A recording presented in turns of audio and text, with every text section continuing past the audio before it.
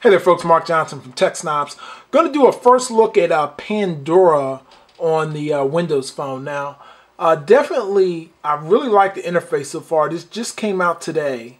I'm going to do a quick, just overview of it. Real sleek presentation here, very fast and quick. Just going to go do a quick demo of it. You swipe up from the bottom right, you have settings. You can go in and look at your account. There's some advanced options. Higher quality audio, and you can conserve the battery by having the screen auto lock on. Cool. Pandora 1 you can subscribe to as well. It's $3.99 a month, but you don't need to do it because through the end of 2013 you can get ad-free music on Pandora on Windows Phone with no limitations. So that's a great thing they've added. Of course, at the top you could type in an artist, search for who you want, but let's just do a quick demo. I'm going to go to pop, pick something in the 80s, and Michael Jackson comes up. So, of course, you can hit the thumb up, hit play. It's pretty quick. All that works pretty good.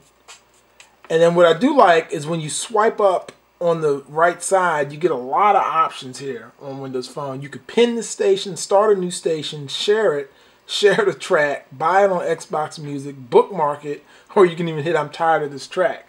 One of the things I really do like, especially if you have a Xbox Music Pass, if you click on Buy Xbox Music, it takes you right into the music store, and then you can then click on the song there, and then I can just hit download just like that, and there it goes. And that's just, it's very cool that you can do that from the simple fact that it's just tied right into the interface. Also, you have pin the station, so if I hit pin, it will put it at the bottom. And you can go right to that station, 80s pop radio.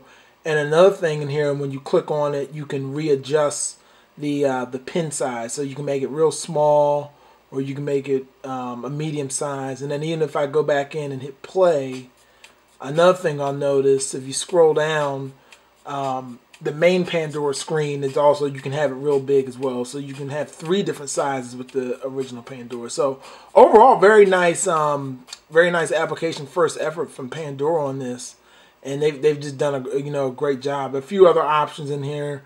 Haven't messed with all of them. I know there's share station, and I can choose contacts where I want to send it to. If I click on let's say share track, same thing. You can send it on Twitter, LinkedIn, Facebook. So overall, a lot of cool options on here. Is definitely something that I'm sure a lot of people are going to like. And hey, it's great to have another good app on Windows Phone. So thanks for watching. Be sure to check the site out, tech-snobs.com. More coverage will be there. Take care.